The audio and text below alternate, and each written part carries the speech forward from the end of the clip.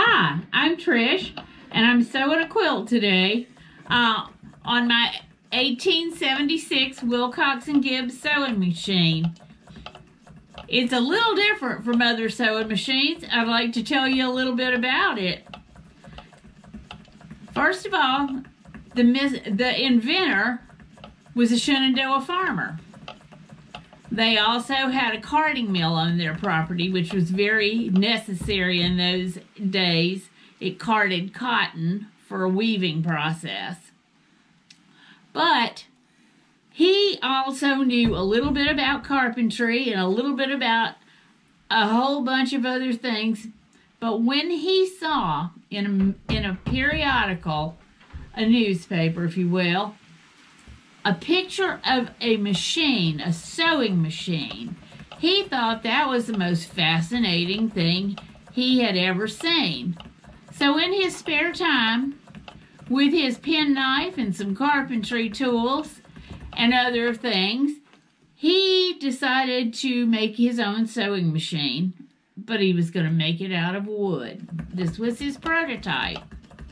So he carved and he figured and he looked and he copied the picture, and everything went fine until the very end, when he realized he didn't have a picture of the bottom, so he couldn't figure out how to make the thing work.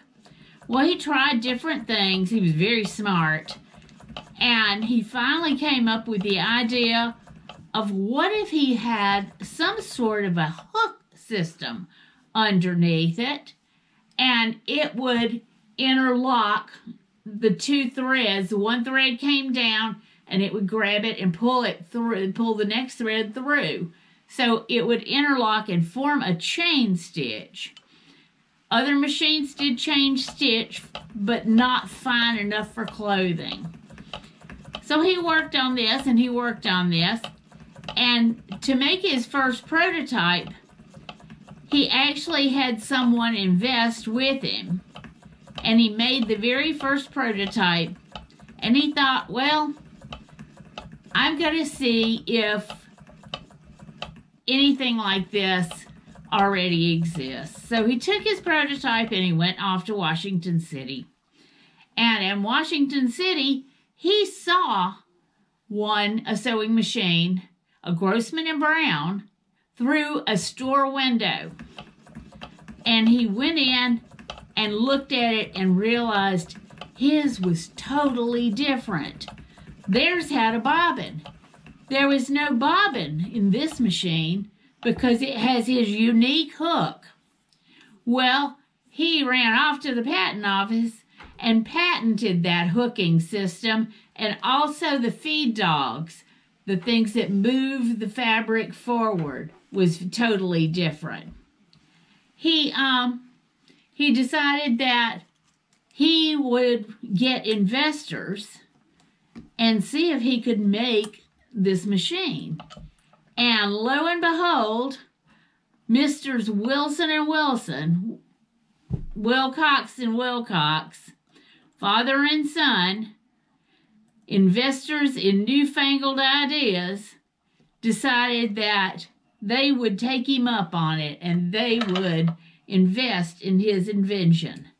The first one that they made was a winner. They thought it was totally different. People would want it because, first of all, it was smaller than most of the gargantuan machines of the day. It cost less. Most machines were $100, and in an era where a family made $4 a week, that was a lot of money. This machine could be made for $50, which is still a lot, I grant you, but it was more affordable for the average family. So they decided to make the first few. And they went and found a factory in Providence, Rhode Island, and they chose that one because they made clocks. They were precision manufacturing, and they wanted that precision for their machine, which is probably why they were made. These machines were made until after the Second World War. I'd like to show you the most interesting part of the Willcox and Gibbs. Do you see this little metal looper in there? That's what makes this machine different and why it has no bobbin. That picked up one thread, twisted it, and the next hook, the looper, comes through and looped it through the thread to complete the stitch. It can go as fast as you would like it to go. It never misses a stitch. When they did the first 100 machines, they were gone before anybody could ever know it. And next order was for 1,000 machines, and by the time that World War I rolled around, they were making 10,000 machines a week in that factory. Well, the factory got too small, they outgrew it, and they decided they needed to build their own separate specialized place, which they did. They also developed a home office and moved it to Broadway in New York City. We're in the big time now. Was this quilt top that we're seeing now pieced together on the Willcox and Gibbs? Absolutely, it was. That pattern is called a Soldier's 9 patch, and as you can see, every bit of it looks totally different on one side than it does on another. But this is a beautiful fine. It almost looks like a double stitch.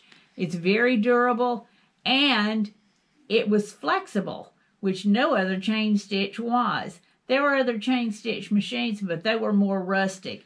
And this is very fine. But other machines that were chain stitch machines were not flexible, so this is so much stronger.